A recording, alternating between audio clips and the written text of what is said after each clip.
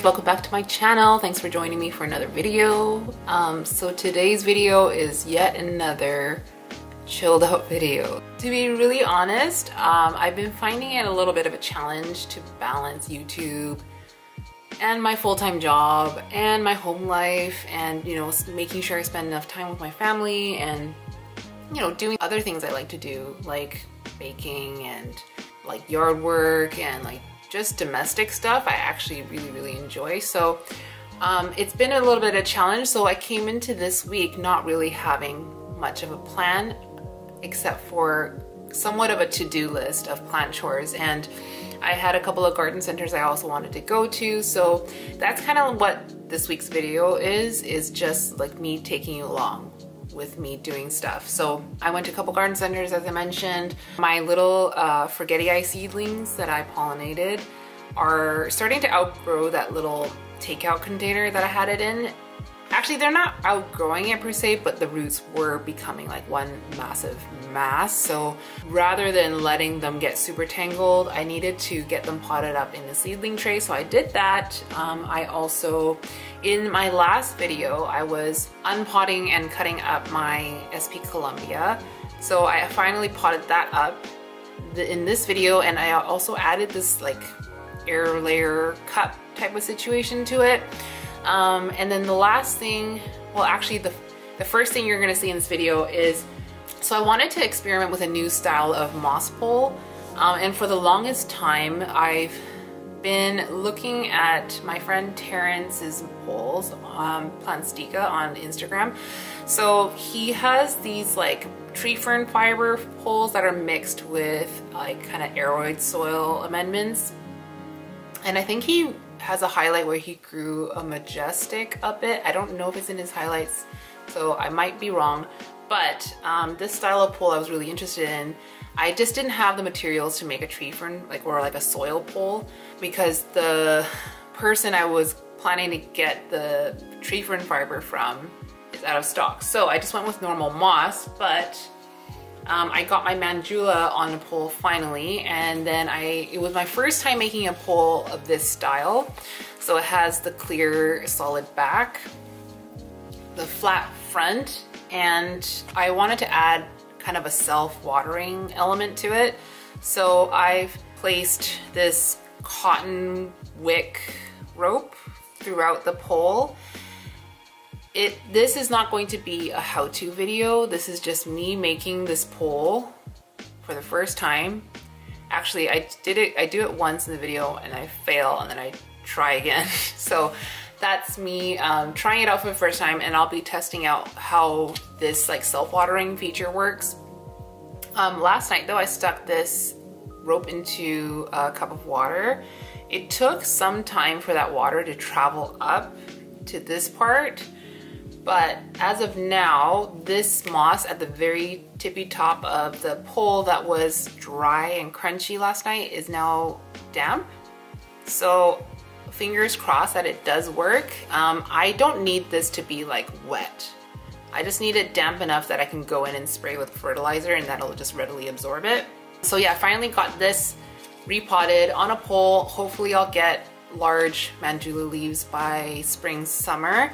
I also transferred it from pond into soil. As much as this manjula loved my pond mixture that I use with perlite and orchiata, I didn't have a glass vessel that would fit all of this. So I was like, well, I'll just transfer it to pond. I did a little poll of my group chat. It was 50-50 split, I think, on who's growing in pond, who's growing in soil for manjulas. So I took a chance. Hopefully it takes well to this substrate. So far, I actually quite like this pole and how it looks. It wasn't too difficult, but it is a little bit more labor than like a regular moss pole. But if I like it, it's gonna be worth the effort. So yeah, that's pretty much today's video. And then going forward, I'm not always going to have videos that are like well planned out. I have a list of video ideas I wanna do, but some of them require more planning, more staging, some materials, or research. and I just don't have the time to do that consistently. So if you're into these types of videos, let me know. If you're not into these types of videos and you have other suggestions, I would love to hear it. And I hope that you enjoy just having a chill time. I highly suggest grabbing some of your own plant chores to do while you play this video, because you know it's not going to be action-packed or anything. But yeah, I think that is it for me. Oh, I forgot to mention, I don't have Huxley here with me today. He's with my dad, or his grandpa. He goes to see my dad every few weeks or so, and he stays with him for a few days. They're just like, they're so cute together. They're like best friends. I don't even think Huxley sees my dad as like a human. They're just like best buddies, and they just run around together.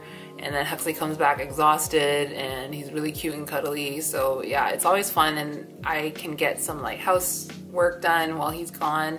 So yeah, no Huxley today. And then the other thing is, in the part of the video where I make this poll, I am wearing like the wrinkliest t-shirt of all time, and I swear it didn't look wrinkly when I put it on. And I also promise you that it is clean. I just didn't fold it properly when I washed it. So yeah. And the other thing is, I'm taking a break right now from nail polish just to let my nails breathe and, you know, go back to a normal color. So they do have that kind of nail polish stain color, and I'm sure nobody gives a flying crap, but just thought I'd mention that. And yes, I think that is everything I wanted to say. So I will meet you back here at the end. Enjoy the video. Come on, let's go.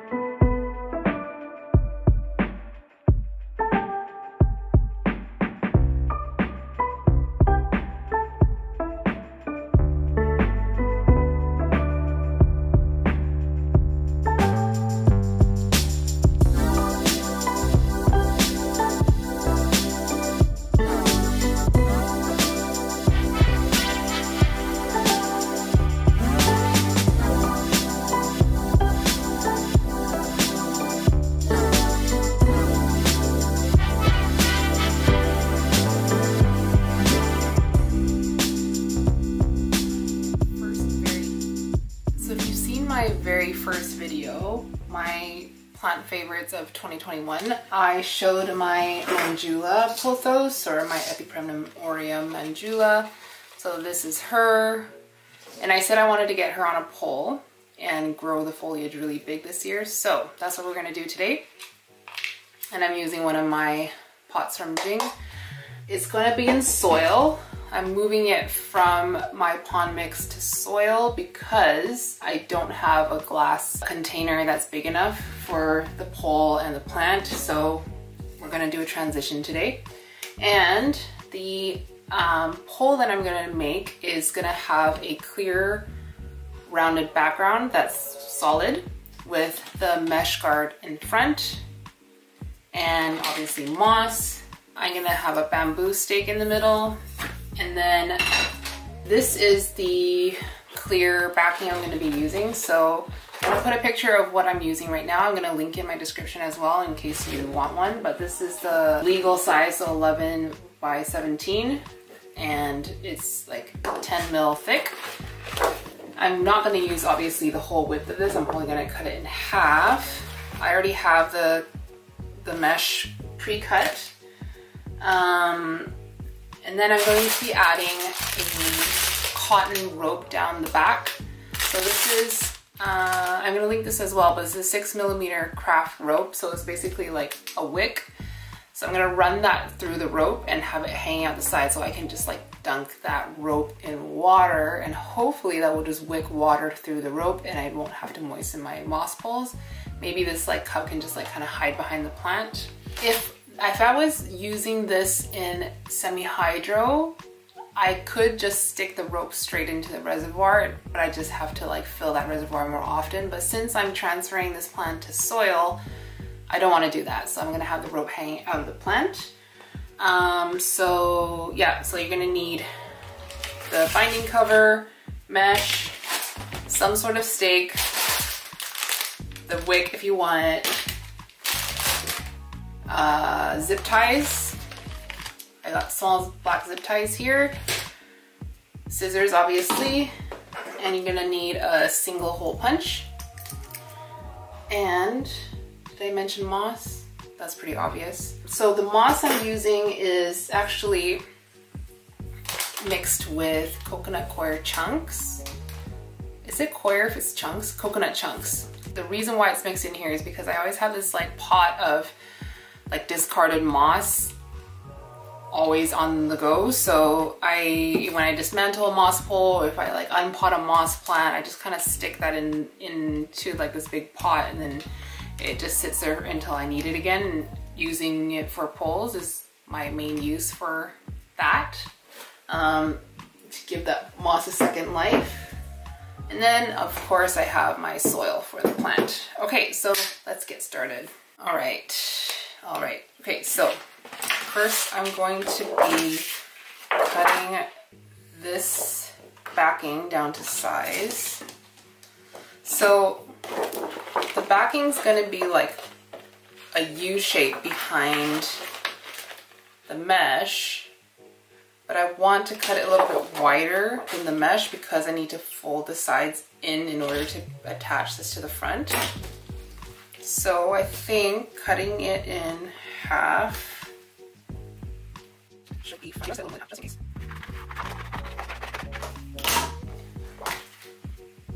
It's not straight at all. Hi. Come in.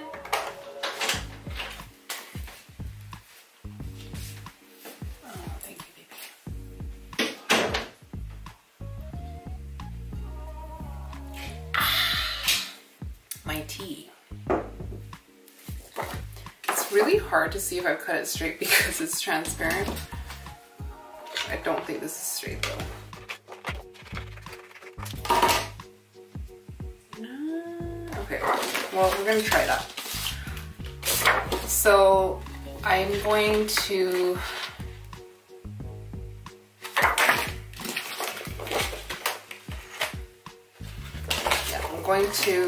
fold the edge of this over so that the mesh has something to attach to. So looks like this. Just fold it here.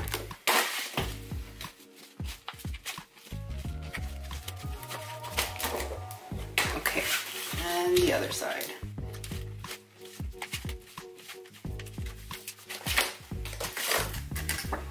Okay, so now if I curve it, let's see if this fits. It'll look like that. I think that's okay. Okay, so to attach the mesh, I'm going to need to punch holes in this. Hopefully this will work. Yeah, I should. Okay. I think I'll just do one in the middle. And then one at the end. And then I'll fill in the gaps here. I'll probably do two in between.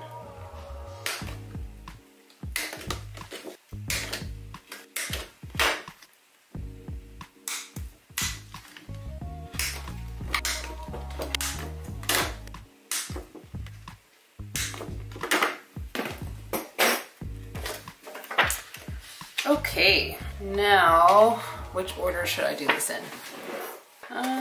Okay, now what do I want to do? Okay, I'm gonna zip tie one side and then do the other one after. So there's two sides to this mesh. One is where it's curved outwards and one where it's curved inwards. So I guess decide which side you want to use. I think I'm going to do it inward so it's like a little bit more concave and the plant can kind of be nestled in here. I think that might work a little bit better.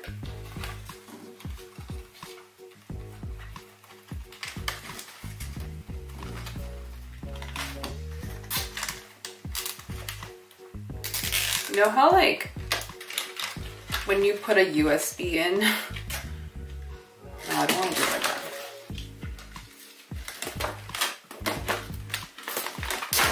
You know how like when you plug in a USB cord and it's always wrong the first try?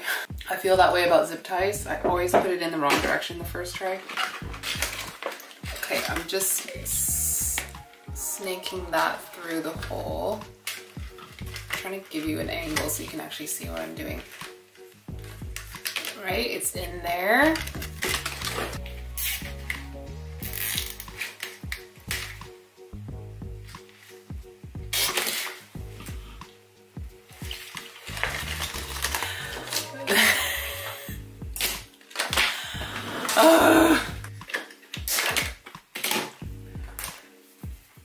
I wonder how many zip ties I'm going to be wasting today. There we go. Alright, so the first one is in like so, and I'm just going to keep going.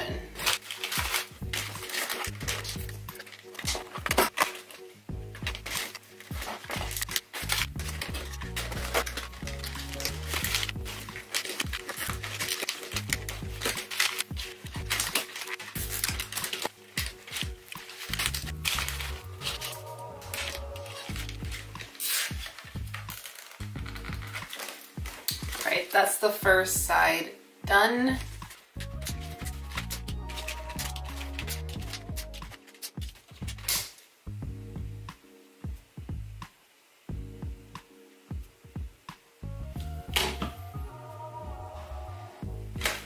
Okay, now that I'm looking at this, this is actually going to be a little bit of a flat pole.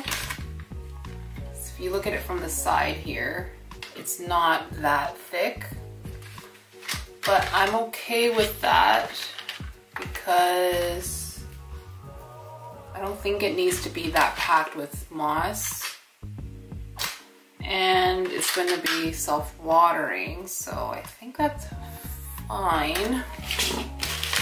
I think that's fine. Okay, now I'm gonna add some moss in. I'm just trying to decide how much to fill this hole. if I have the bamboo down here, I don't want to see it poking out above the moss, because I don't have to fill them all the way to the top, but I think it would look nicer. I would have like this much stake hanging out at the bottom. I'll fill it at least as high as the stake. So adding some moss in. Wait. Do I want the rope first?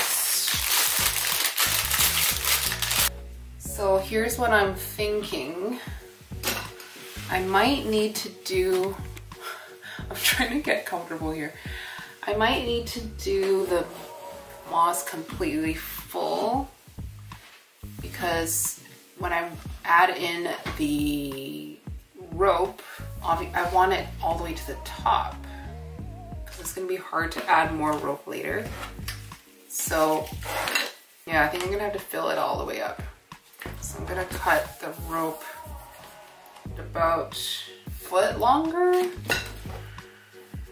than the actual pole, and I think I'm gonna put it in the middle where the bamboo would be. So I'm gonna keep adding a small layer of moss. I think having cocoa chunks in a moss pole is not bad, because it just provides more aeration. You won't have root rot happening inside the pole if your pole is always wet, and you have a higher chance of growing nice kind of like soil-like roots. Get that nice and even. Now, which side is going to be the top? That'll be the top there. So this is the top. This is the bottom. It's going to fill out to the bottom here. Get the stake in and the rope as straight as I can make it. Are we liking this? I'm so unsure. And then this is where I'm gonna stick it into water. I think that might work. All right, we're going for it.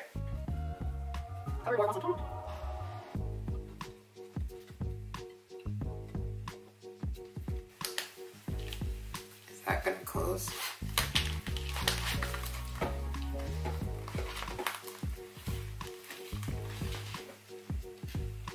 I think that's gonna close. Okay, so we're gonna close it up now.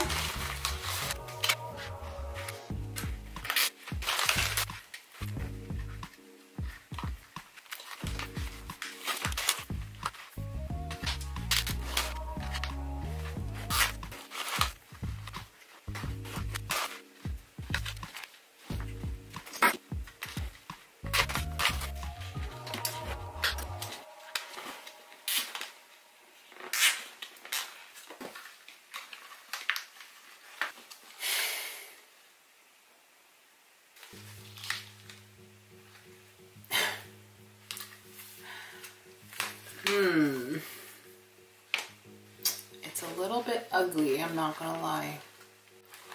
Okay, straight off the bat, it's not a pretty pole. From the side, it's super flat, it's not very straight. The thing that bugs me the most is that like the edge of the plastic comes out the side, and the problem is that I didn't punch the hole close enough to the edge here. If I punch the hole a little bit closer to the where I folded, this would sit closer to, the mesh would sit closer to the edge, and it would look a little bit cleaner. So we're starting over. Okay, we are back. I've recut another piece, and this time I've made sure to punch the holes as close to the edge here as I can. I don't know if you can see that hole, it's right there. So hopefully this time will look better. I've also decided that there was too much overhang here, so I've cut off a lot at the front so that the zip tie doesn't have to like go around so much plastic.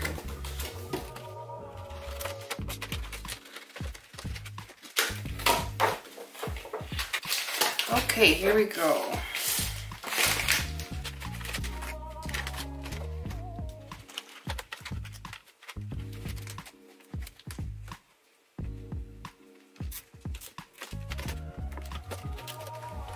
Also, this time I'm going to be tying the zip tie one layer in, and that should hold the edge of the mesh flush to the edge of the plastic here.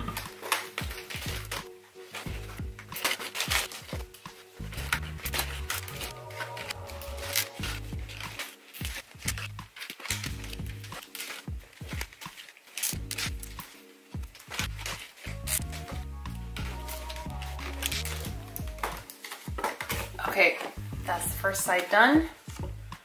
I'm liking this better, I think. It's sitting flush to the edge.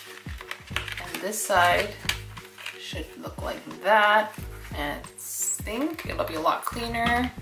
And it's gonna be a little thicker too.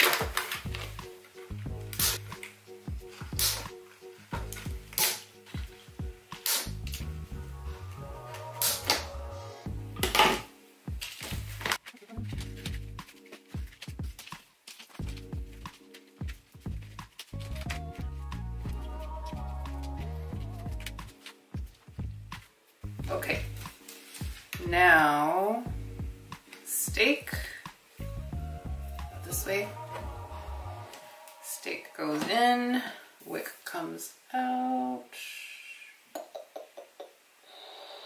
I'll do this side. Flip this around so you can see.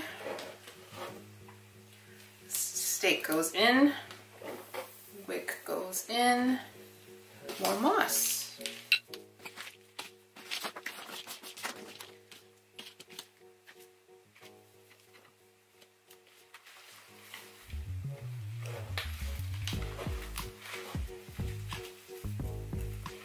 Just checking how the density is distributed by closing it up, because there's like parts where it's really full and parts where it seems a bit empty.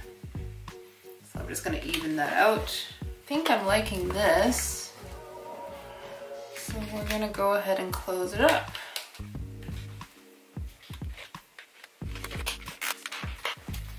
When I'm closing moss poles, I prefer to do one end and then the middle, then the other side, and then just like go in between. I find this holds it together a little bit easier while you're closing it up.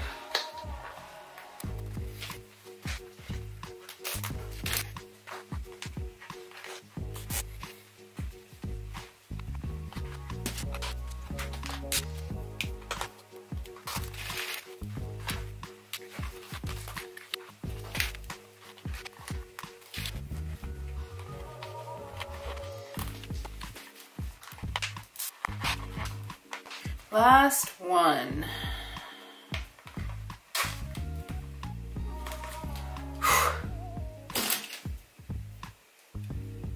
Why is this one going in the opposite direction? There we go.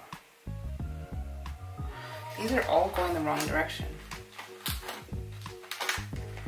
Good thing I noticed that before I cut it off.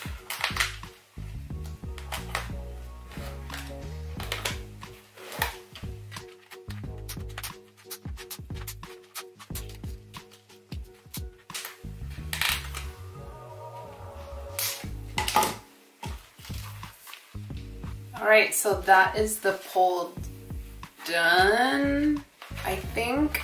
Looks a lot better than that first one I made. And I have this much wick to work with. So that'll just be hanging out the side. If I need to, I can like, I don't know, what should I do? Could maybe like coil it around the back and clip it, but that can be easily hidden if I need to. Yeah, I'm okay with this. It's not like the most amazing pole ever, but I think it'll do the trick. And then obviously I will be using this wick and seeing if I run into any issues, if it's working properly.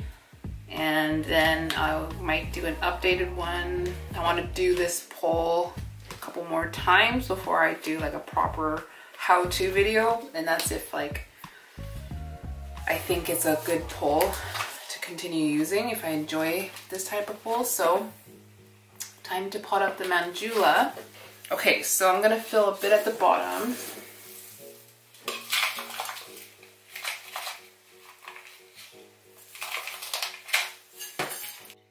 Well, it's now 2 days later. My camera cut out as I was potting this up, and I rage quit and just potted it up and then went to bed. And then a day passed and I was too exhausted yesterday to finish filming this video. So here we are. This is the final product, the manjula in soil on the pole. And it has plenty of space to grow up. The wick pretty much goes all the way to the top, or very close to the top here. So I will keep you guys updated on if this works or not, and if I want to make any tweaks to it, I will, and I'll film another video. And then the next chore that I wanted to tackle was long overdue.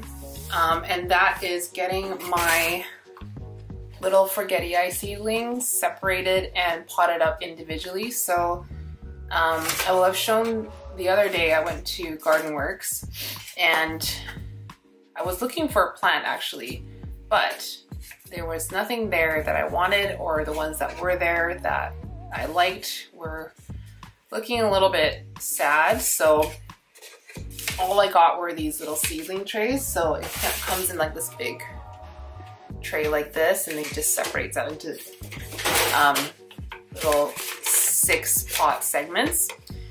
So I think I should have 17 seedlings in here. I sowed 17 seeds and I'm pretty sure they all germinated. So I'm gonna just kind of like slowly pick through these, separate them, and then I have some freshly soaked moss here. I'm gonna plant them in with some myco, and just gonna play some soothing music and get to it. Oh, I brought these. I didn't buy them. I had these for my aquarium. I don't know if I'm gonna use them, but yeah, I have these here with me.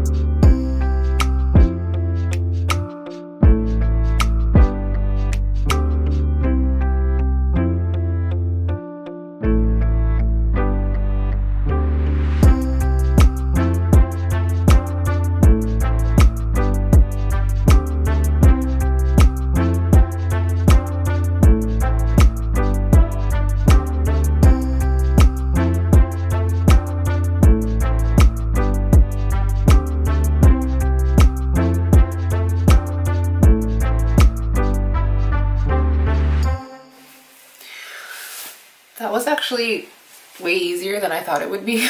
And I counted 17, so that means all of the seeds were successfully germinated, which is great.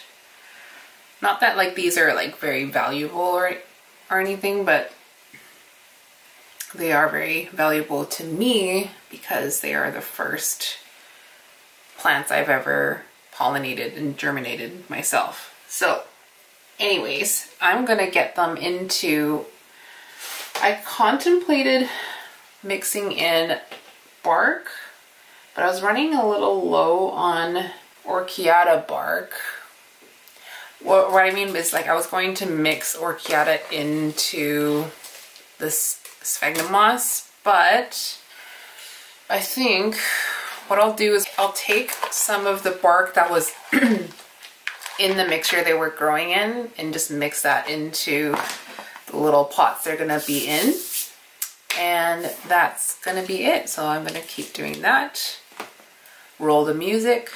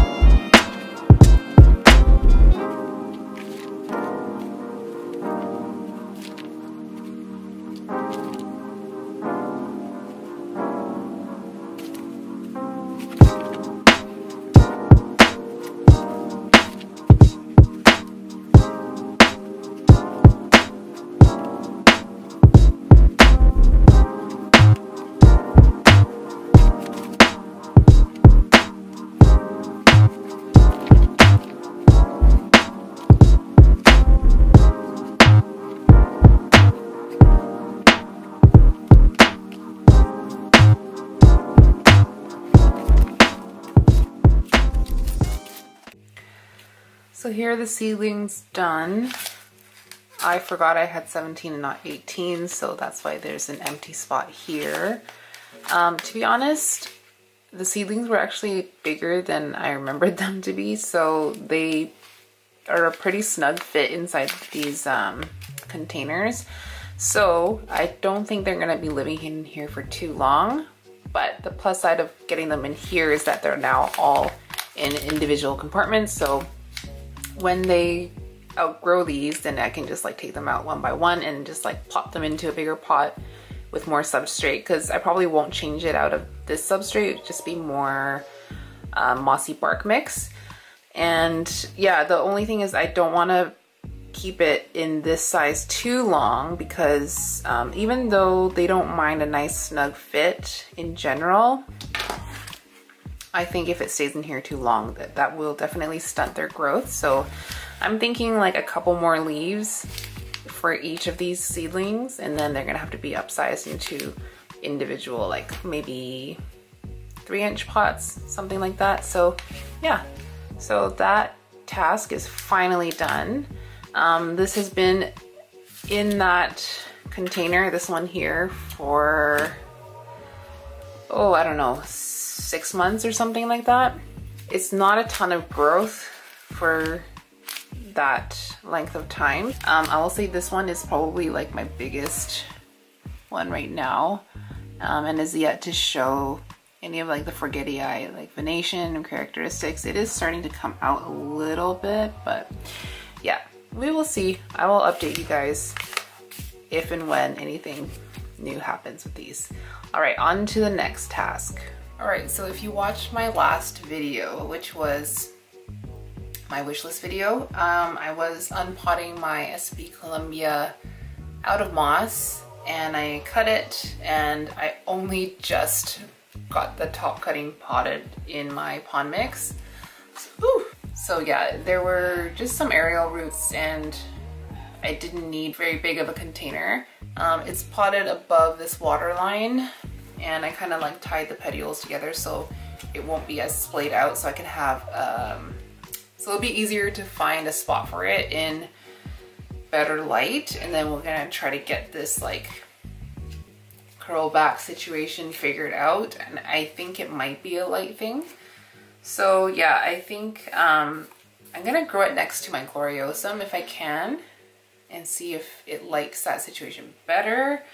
And then I thought I'd pot up the bottom cutting, which is rooted into the same mixture, but I wanted to show you how I would air layer this, because remember, if you saw that video, I was planning to air layer this top section of the plant here, get its own root system going, and then cut down here and then grow this separately. So that's what I'm gonna do today. Where's my mic go? So I already have the substrate here. It's all mixed up and freshly rinsed. That is actually more perlite heavy than I normally go, but I was too lazy to open up a new bag of pond. So this is, maybe it's 50% perlite, 25% orchiata, 25% pond, something like that. So way more perlite heavy than normal. Normally I would go kind of like equal parts of both, or of all three. And I really rinse it quite well because I don't want to see that sediment at the bottom of my reservoirs. But even though Lechuza tells you not to rinse it, I rinse it anyway. And they say that because they don't want you to rinse out all the nutrients from the slow release fertilizer they use, which is either Osmocote or something similar to Osmocote, but I don't really care about that. So I have Myco, and I'm just gonna sprinkle it generously over the roots. And by generously, I mean sparingly. I don't want to go too heavy on it, but actually I think I'm starting to use Myco a little bit more generously than I used to, just because I'm concerned that I'm not going through it quickly enough. So yeah, it's all over the roots now. this substrate is quite damp, and typically I would get a little bit of water in there first before I put the myco and pot the plant up, so that I'm not washing all the myco off the roots. But what I will do, since I forgot to do that and I have no water handy, I'm going to just dribble water down one side of it and avoid rinsing off the majority of the myco.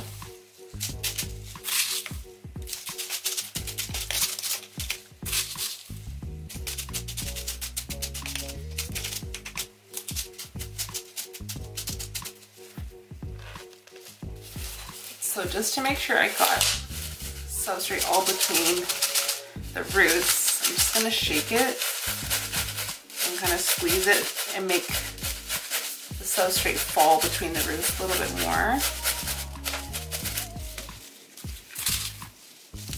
And you can see that that really lowered the level, the volume, which means that there were a lot of air pockets in there.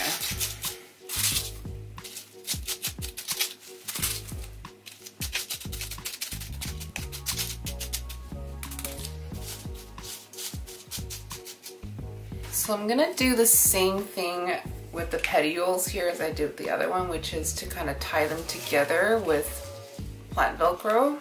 And it's not really for aesthetic purposes as it is for space, and it's not going to harm the plant. So I think I have already a few pieces I'm gonna reuse, so I'm gonna do, we need a longer piece. I don't want to bend it too much. So that's what that looks like now. And I'm going to get my little air layer cup going. So what I did with my other plant, I did this with my Heterocraspidon. I had a little cup of moss just around the base. And since it wasn't like saran wrap tied on, it was a lot easier to keep it moist, because I would just like, as I'm watering the plant, I'll just like water that little cup. So I'm gonna try to do the same thing. I don't have as much space because this is already pretty full. So I'm going to cut this cup maybe to about here.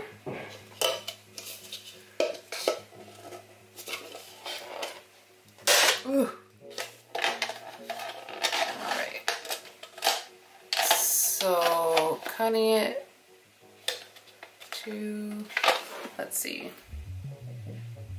Yeah, I think that should be okay. And then I'm gonna cut around like this.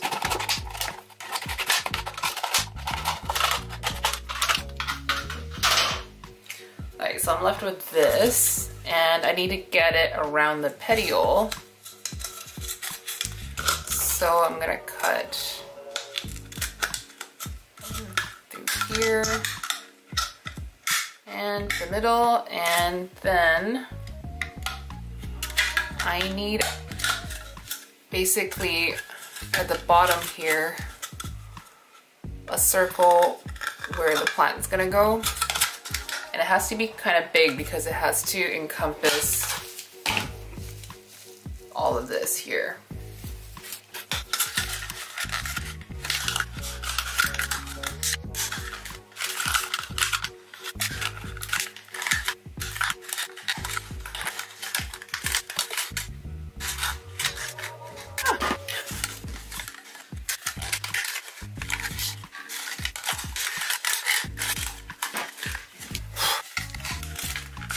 When I did this for the hetero, I remember it was a Tim Hortons cup, and it was a lot easier to cut.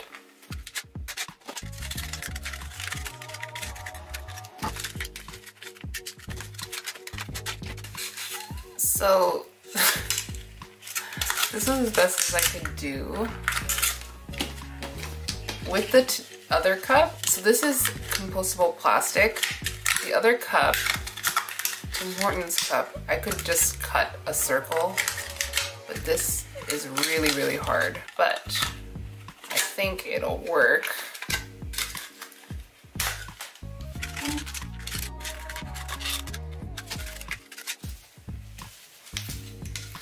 Okay, that might do it. So I'm just gonna flip this around here. Just widening this and get around the stem.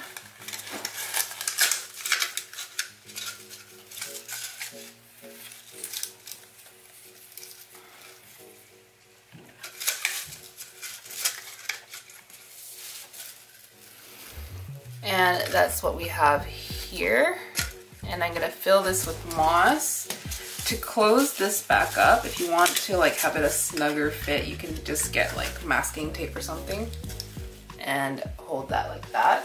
Okay, so I have a piece of tape and I'm just gonna tape this side closed. Like that. And I'm just gonna position it so that where the moss goes will mostly cover all the nodes here. And when you do it with this kind of cup, it really only works with moss because there's such a big hole at the bottom. So if you were to fill that with, I don't know, pon or something like that, perlite, it would just fall out.